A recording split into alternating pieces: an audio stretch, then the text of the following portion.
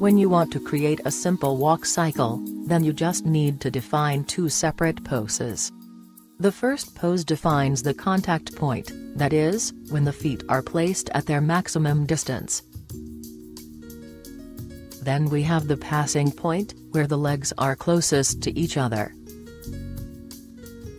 So, these two poses are enough to create a simple walk cycle, and by modifying just those two poses, you are able to create extremely different walk types. In practice, you need only a few simple copy-paste operations to convert this into a walk. First, you copy the initial pose into the pose buffer.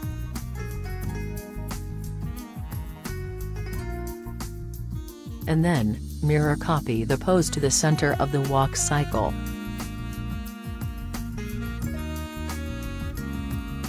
We now copy the pose once more, to the end of the cycle.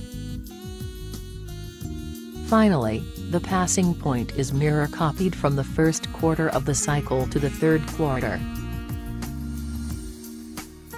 And that is basically all what you need to do.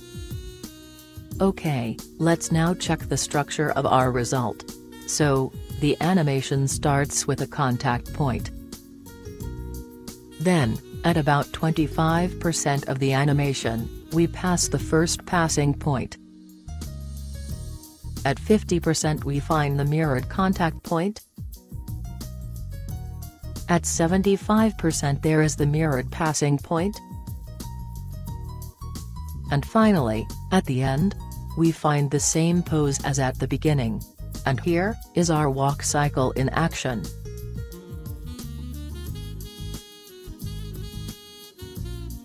However, when you continue working for a while,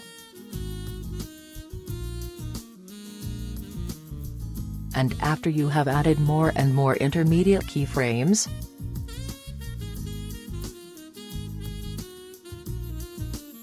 then it might become a bit tedious to propagate your changes to the right places along the timeline.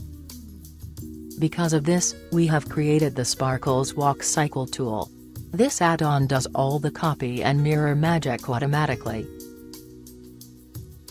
So, here is the tool in action, and it is very simple to use. You define the start frame of your walk,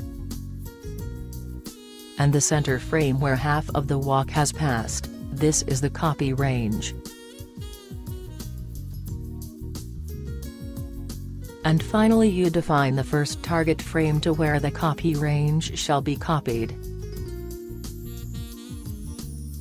So in this example the frames 0 to 29 will be copied to the frames 30 to 59.